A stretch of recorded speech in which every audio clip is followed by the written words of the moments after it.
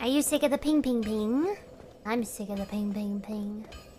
Little noises bother me though. Do little noises bother you guys? Drives me crazy sometimes. Like, what gets me sometimes? Chewing gum can get me sometimes.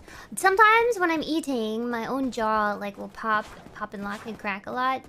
Which is why I usually have to have audio. I have to have audio like a YouTube video or some music playing, and I can't really wear headphones sometimes. Sometimes I like have to wear headphones for my own sanity, and then sometimes I can't wear headphones because my own sanity. My jaw is crunchy sometimes, and it bothers me a lot when if I can hear it. And then I get self-conscious because if I'm eating, like if I have a family dinner, do you know how awkward family dinners are sometimes? I say sometimes too much, somebody smack me. During awkward, quiet family dinners, if I can hear myself chewing, my jaw cracking and popping, I'm gonna lose my mind.